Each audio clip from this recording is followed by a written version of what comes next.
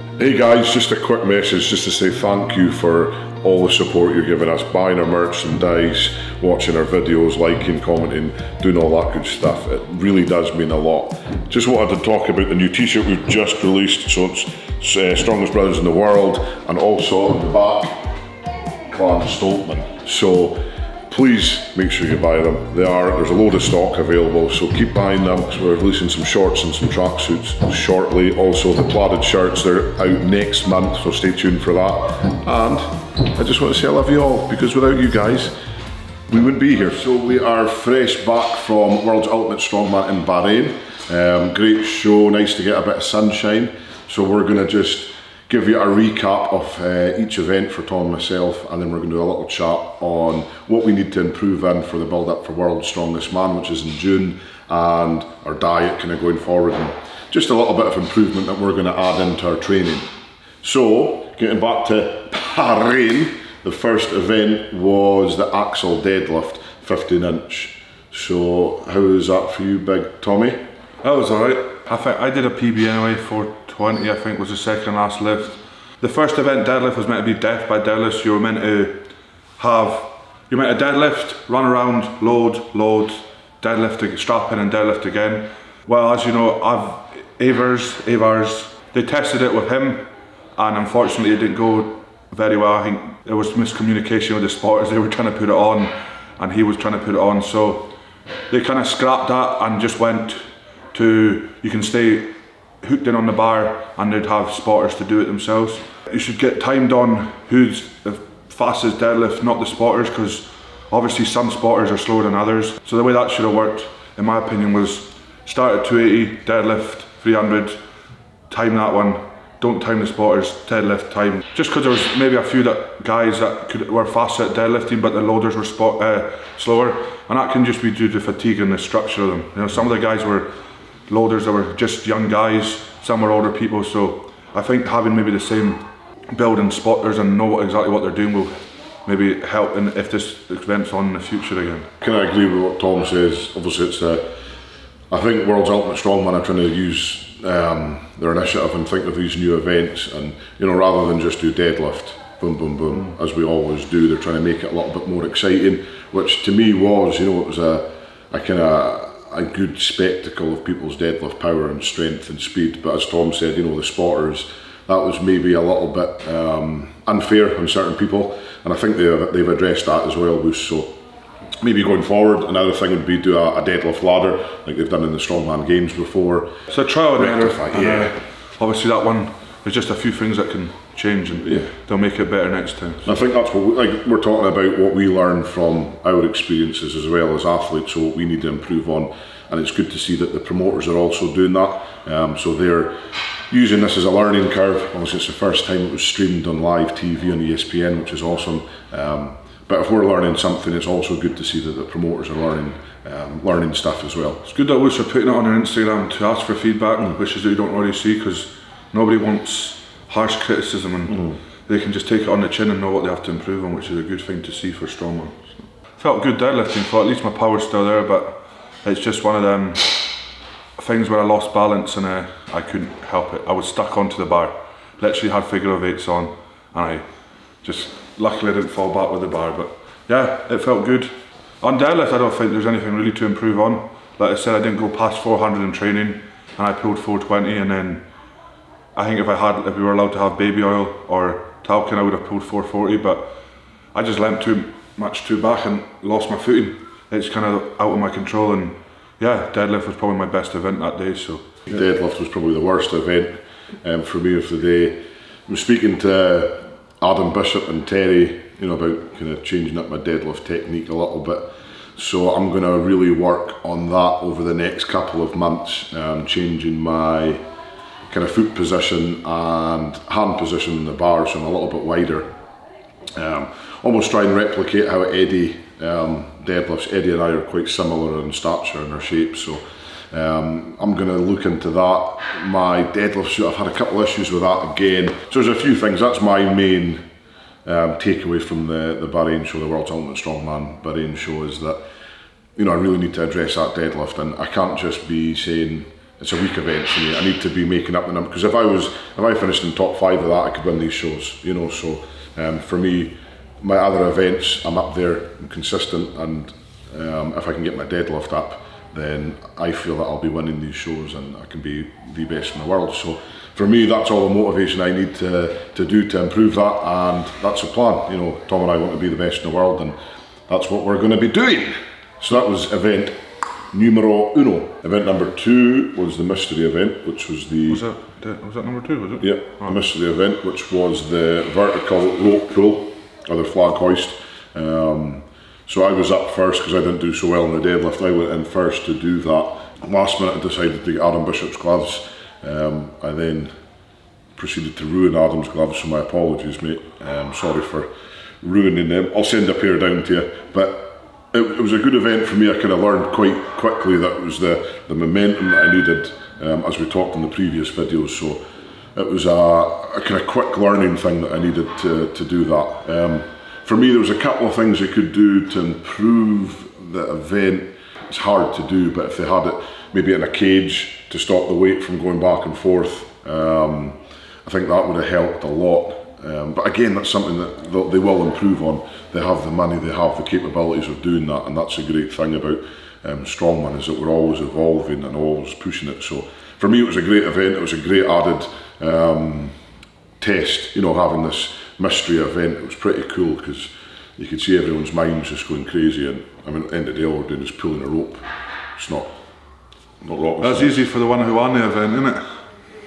It was in my head the whole time. I don't know, I thought the mystery event was going to be some sort of farmers or yoke, but when I seen that flag hoist, when you see people do it, I thought it was going to be easy, and then when they said not to jump, in the warm-up I was jumping, I was like, this felt alright. When they said not to jump, I just tried to just thingy it as much as I could, and it went all to pot. So I think, yeah, the swinging as well is a bit hard, especially as well because there was wind there and maybe a wee bit dangerous. I think if it was just in a straight kind of line and it's just the fastest people to put up and down, probably too easy. That's probably why they didn't do that. But the way Luke and Novikov did it was good. I tried to do that, but it failed miserably. It failed big time. I should have probably asked for gloves. I never ever like do loading or anything in gloves, but then the way Luke was tying it down, I tried to do that with bare hands, and do not do that with bare hands. Jeez, it like felt like I was burning everything, and then I had to just thread it down, which I think caused more energy then in biceps, whereas Luke could just thread it and then use it again, thread it, use it again, where I had to come down each time in my biceps. So it's a learning curve, you know. Everyone learns. It's good to go out there, and if that comes up again, we know exactly what to do. So. And maybe to have a set of gloves in our bag now, you know. Just yes, every competition now, someone just messaged me with, there's 24 pairs of Amazon you can buy for a tenner, so I'm going to put that in my basket. They're going straight in my basket. Every single strongman seems to have gloves these days. You don't think you can use them until, well, look what happened there, you know. Luke used them and did a great performance, so it's, yeah. just those little things for us as athletes, you know, the minor details. If you don't check them off your list, then that's what really can cause an upset. And it's just the last thing you'd think about for, well, usually for us, isn't it? Because we never use gloves. You're like, alright, there won't be gloves out in a mystery event, and then boom. Yeah. But kind of abnormal events and making you think a little bit more, which is, I think, really good, rather than just your deadlift, squat, overhead pressing, you know. It's all very same, so if we're doing these mystery events, I think it's quite a good thing for the sport. And everyone's on the same boat as well. Because when I thought they said flag hoist, I thought they meant the one that you did at UK. I was like, yes, here we go, and then boom. Yeah. Event number 3 was dumbbell. That went really bad for me. That's the worst I've possibly ever done on a dumbbell.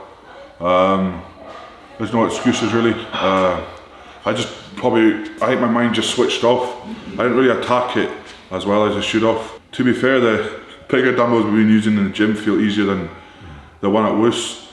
I just couldn't get it comfy because it had that bit of rope around it. And like usual dumbbells, you put it on your shoulder. As soon as I did that, I couldn't set it on my shoulder. But again, it's just something you need to take away from. You can be good. I learned that you have to be able to press more than one dumbbell. Like I thought pressing that big, thick handled dumbbell that we have would make me great at every dumbbell, but that's not the story. So like I think that kind of dumbbells are getting more common now. I mean, we had it in Loose and we've had it in Giants Live as well, that kind of dumbbell. So I think I might have to tie some rope to a dumbbell and start pressing it on my shoulder, but that was a bad event for me. Like the way Luke attacked his dumbbell, it looked easier at the comp than it did in the gym, and I should just maybe use more legs, but I think it was more fatigue as well. But you don't have excuses, you just go on and learn from it. So I think what I noticed as well when you were pressing is you press forward. You're coming forward, which happens sometimes when you're pressing. Like you say, that position in your shoulder was a little bit further forward, so when you were pressing, it was more in front of you. So what Z and Terry wanted us to do is press it, hold it for like almost a second, and then put it down. I just wasn't thinking, because I think, like I said, on the bigger dumbbells, it's easier to get into that position, so you can get it up, 2 seconds, bang. Whereas this one, you have to really like, even you have to be careful. Everyone has to get it in position, which is like 6-7 seconds, and then fire it. Where I was just trying to go like this and press it as quick as I can. I mean, the only person there that could do that's Novikov, but I kind of glad I did it at this competition, other than like Worlds or, you know, well, Wuss is massive, but like World Strongest Man would have been heartbreaking if something like that happened to me. Like I felt comfortable. I got 6 reps in the dumbbell, but I felt like I was blowing. You know, I felt like I wasn't conditioned to doing like your Novikov 10-12 reps or whatever. And I think my strength is definitely there. It's just been conditioned to get to that rep. So I think going forward, Tom and I have talked about it as dropping the weight and going up to that 10 reps in 60 seconds. You know, the 80 kilo down, and really get conditioned into that events, and that's what we need to do. I think that's my second point that I took away from this competition is my conditioning. I need to work on that slightly. Because hitting everything's good, but you need to be able to, do, for example, there's a time limit of 60 seconds of a 90k dumbbell. You're not going to go and do 30 seconds on, 30 seconds off in a bike. You really need to do that event at a lighter dumbbell, a lighter deadlift, and really just get your body conditioned for that event, because that's where you can win and lose points. Like Luke said, he was strong, but if he had another 2 reps in the second, if he had his condition a bit. So that was good to kind of get. It's almost like blowing the cobwebs off this competition. So that's where we kind of. That was at 3. So that was 3 events, and we're kind of blowing a little bit harder. So we need to really hone in that conditioning. So dumbbell need work on that 100%. I think working your lockout. That's something that we, I think we're going to both start doing alternative as well now, because like we're getting like Luke's right side, I'm left side, and I think we need to start getting these right muscles stabilised. I know we do it on log, but you can get imbalances and stuff, and I think even maybe doing a 50-60k dumbbell, and if this can get strengthened in a year and we can press 100k, then that's an advantage. Definitely. The people that can do 2 arms have got such a big advantage in this event, so that's what we'll keep taking away from this as well, is I think 2 arms, because you can... 2 arms are better than one. yeah. So event number 4, we had the loading medley. So what we had: tire, shield, stone. 15 metre tire, 10 metre stone, 5 metre shield. So onto a high platform, any 6. It was really high. It's one of the highest platforms we've loaded on, wasn't it? Yeah. When I looked at it at a distance, I thought it was normal height, but that was all right. The good thing about that kind of event is, I mean, we did all right in it because we were practicing. I mean, the weather here was bad, but I mean, the things we did do when we could do loading is we did 3 or 4 implements at like 20 meters. So for me, I think I came second. I felt all right. I don't feel as fast coming back. So at the implement, I felt fast, but then I felt flat-footed when I did that quick change of direction and coming back to the next implement. I should have just been sprinting, pick up like I usually do. But again, that's just the extra bit of weight, not kind of doing any of the extra bit of work, on a Wednesday or my recovery day. So again, I can take away that I'll be adding kind of shutter runs and fast feet drills into it just to really get that speed back up. At Worlds and like at Britain's, those kind of shows that I've been really fast both ways. So it's just again a learning curve, and good to see where I am in kind of the loading stuff. So. Yeah, same for me. I just took my time with the shield because I knew I had to get it up a little bit higher, so I managed to set it up higher in my chest and I could just place it down. I noticed a lot of guys just picking it up and going, so I had to shunt it up a little bit. But again, same as Tom, just the speed wasn't quite there or the conditioning wasn't quite there as it should have been. So again, we're going to be doing a lot more conditioning into the training and prep for Worlds. That's something that you're going to see. I think you're going to see a different body shape from Tom and I, from what we were like at Woos compared to Worlds. And we're going to come in looking a lot more. We're going to be huge, but we're going to be athletic. That's my kind of goal. Yeah, because Worlds is all about, you have to have a balance of conditioning and thing. It's not like, I mean, other comps, like for example Arnold's, you just want to be a big mass monster. So that's what's hard about it, you know. That's why going from November to June would have been a very hard place to judge if we didn't do our competition. Yeah. Like, we could have been training good, Luke could have been going into that, feeling fit, and then boom, loading comes, and I could be going into that dumbbell press, hitting 9-10 reps, bang, you know, not fit, just hitting anything, doing wee mistakes. So it's good, like Luke said, to have a comp in between, you know, to break up the kind of training cycle for Worlds. And now it's like 12 weeks to go. Event 5, the Atlas Stones, 10 stone run, ranged from 100 to 200 kilograms. That was the hardest I felt in the stone. Oh, I mean, going up to 190 was good. 200 I nearly failed, which was would have been pretty bad on me, but I think it was just a dusty stone. I mean, nobody else had touched it, I don't think, before me anyway, so it's one of them things, hot weather, dusty stones. I still loaded it up, and luckily I still won, because I was people wanting world records. I'm never doing it for a world record. I just wanted to, like I said, it's fitness. I wasn't comp fit. I just wanted to get every stone done in a reasonable time and come away happy. And I did it in like a minute 7 or a minute 5, so it's still respectable. It's like the third fastest, and still pretty respectable. Yeah. To done. You know, at least I loaded them all, which is a kind of bonus, you know. Yeah, for me, the stones felt really good actually. I was quite surprised. 190, I had a little stumble 190, but it felt really light picking it up. And then I think I just kind of blew myself out. The 200 was a little bit dusty and I didn't get to grips with that, but that's something that I'm going to really throw in every week now. Stones now for Worlds. Just do different variations, stone to shoulder, loading stones, and that's something that I think we really need to kind of go in and be confident that we can come 1-2 in the stones. Obviously Tom can. I feel that I'm one of the best in the world at stones on my day, so I need to kind of really prove that. So yeah, so it was a great, I mean for me, Woos, it was a good show, nice one to start the year. Big shout out to Don and Mark for inviting us over there. It was so cool to be part of. Looking forward to the next one. So, with that being said, you might have noticed we're a little bit more of a bloaty belly.